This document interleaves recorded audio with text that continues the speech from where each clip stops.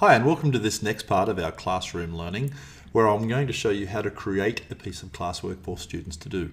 So let's head over to the classwork page. And as I mentioned previously, there is a button here where you can create different types of work for students to do. So assignments, quizzes, questions, materials, and to reuse things. To quickly recap, an assignment is probably what you'll use most of the time. It's when you ask students to do something, they do it, they hand it in, you give some feedback, you grade it, and so on. It's a typical classroom assignment process. A quiz assignment is when you want to create a quiz using Google Forms, and you'd use that one when you want to create a quiz from scratch. And it will create a brand new empty form for you that you can put some questions into, and it'll turn all the appropriate settings on. However, if you've already got a Google form or a quiz set up that you want to use, don't use the quiz assignment one, put it in as an actual assignment if you've already got the quiz made. Okay, quiz assignment is only when you're starting from scratch. You can add a question, which is a simple one question. It can either be multiple choice or short answer, but a single question is what that does. And material is when you want to just give your students something. So maybe a worksheet or a video or just something to read or look at. You can hand it out as material. No further action needed. There'll be no grading process or anything taking place. And finally, you can reuse a post if you've already made something and used it previously or in another class. You can bring it in and reuse it for a second time.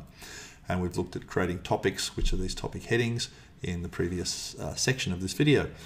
Let's look at how we create an actual assignment. So I will click on the assignment button here, and let's just call this numbers task, right? And I want to give my students something. I might say, look at the worksheet, blah, blah, blah. And I'll write whatever I want my students to do there. You can be as descriptive as you like in there. Now, here's a couple of things I want you to think about. Using these buttons along the bottom here, you can add a lot of things to a classroom assignment. You can give your students things for them to interact with. A lot of the teachers, let me just flip over here for example, a lot of us who have been teaching for a while, we have many worksheets.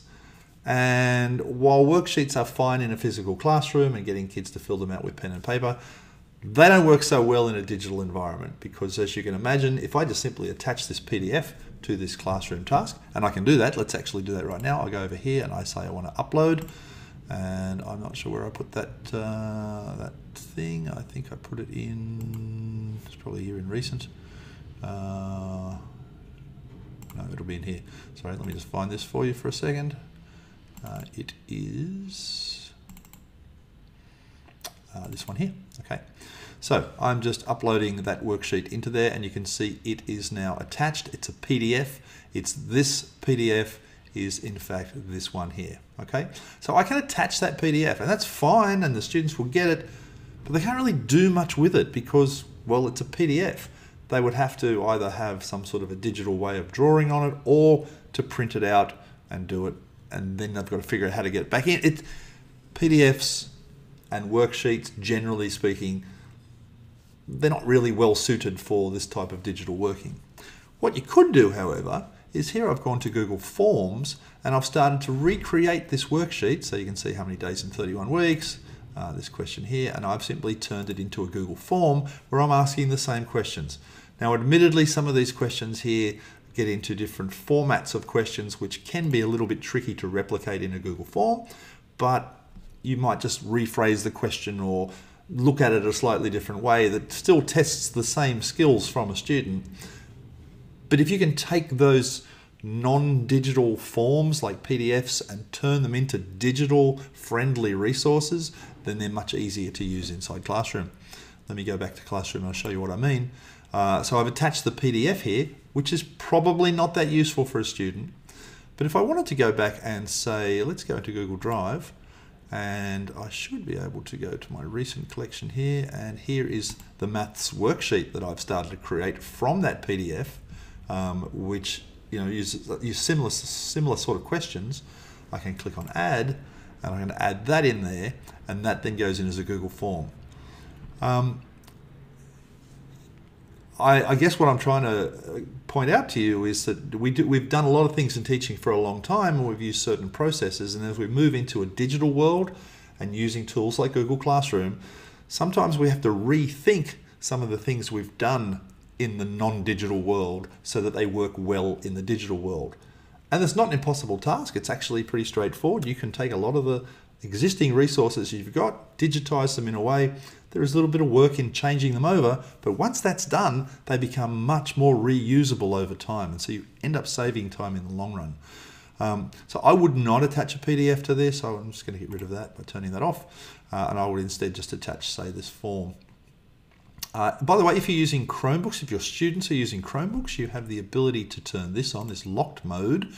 And when you do that, when a student goes to open this Google form, it will actually open full screen. It'll cut out any other browser windows, so they won't be able to go looking for answers. They'll be locked into that quiz while they're doing it, and as soon as they submit it, it will unlock it and hand the machine back to them. I'll just turn that off for now, but if you've got Chromebooks in your class, that's a great option. Similar to the way NAPLAN works, where it just goes full screen and you're kind of locked into that application until you're done. Because this is a form, you've also got an option here for grade importing, so it will automatically grade itself because I've set it up as a self-marking form. How we do that might be a lesson for another time, but if you turn on the grade importing, that will automatically bring the grades in to the gradebook, so you won't have to handle anything. It's all automatic. And so that is how you set that up. Now, a couple of things over on this side to think about as you're submitting tasks out to students. You can submit to multiple classes at once. So let's just say you did a composite year 7-8 class. You might want to send this to both classes together. That's a possibility, and then both classes will get the same work. You may decide, you may decide if you're handing to more than one class and you'd like to schedule this work to go out. So maybe those two classes are taking places at different times during the week. You have the option up here in this drop down next to the assign button to schedule that. And when you schedule a class, or when you schedule a task to multiple classes, you have the option of choosing to go out at different times. So maybe the Monday class gets dropped on a Monday, and then Wednesday gets dropped on Wednesday. So each class is getting it when they need it and not earlier. I will not do that for now, but just be aware that exists. I will turn that off. And the other thing you can do, and this is not a good example because I don't have any students in this class yet, but if I did, I would have a list of students here and I can choose to give a task to a specific student or students. So it's a great way to differentiate the work. You can assign the number of points that a task is worth. It defaults to 100, but maybe this is only worth 20 points, in which case just put 20. Or maybe you're giving a task that's not marked at all, it's just a practice task and you don't intend to actually grade it and include it in the gradebook. You can mark it as an unmarked task. You can indicate that it's an unmarked task. If it's got a due date, you can put that in there. That's really neat if you put a due date in because it will pop up on the student's calendar to remind them that the task is due. So that's a great way for students to be organised. And finally, you can add it to a particular topic. So this is a numbers task. I'm going to put it in the numbers category over here. We're going to come back and look at rubrics and this other thing in just a sec, this plagiarism check. But other than that, that is how you would set up a task. You'd give it a name, give it a description, attach whatever attachments. You can have as many attachments as you like to it. Do think about how those attachments make sense in a digital world. That will change the way you think about using Classroom. We sometimes think about Google Classroom as being this tool that was used for the pandemic when students weren't in our classes. But Classroom was invented about 4 years prior to any pandemics coming along. And so, it was never designed to be a pandemic solution, although it was a great one. It was designed for in-class use. And so that ability for giving students work that makes sense in a digital world, keeps them organized. Think about the way you use Classroom in the regular way you teach, not just the emergency way you teach.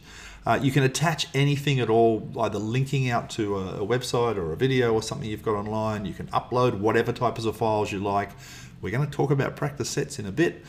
You can create your own document here if you want to add a new blank document or just create something on the fly, you can do that. Link out to YouTube, link out to a Drive file. There is almost anything you can attach to a Classroom task to give to your students, you can do right here.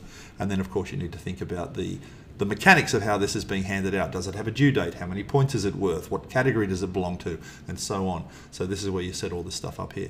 And once you're ready, you click the assign button and that assignment then goes out to all the students. And you might recall, because I wanted the short announcements on the Classwork stream page, when I go to stream, you'll see it says here that this new task, numbers task, was assigned to students. gets updated there in the classroom stream. So there you go. That's some things to think about as you're starting to push work out to students. But particularly, I want you to think about how do you take things that make sense for students to do in a digital world, making them digital tasks that they can interact with directly on the computer. And if you can nail that one, that will change the way you use Classroom completely. See you in the next video.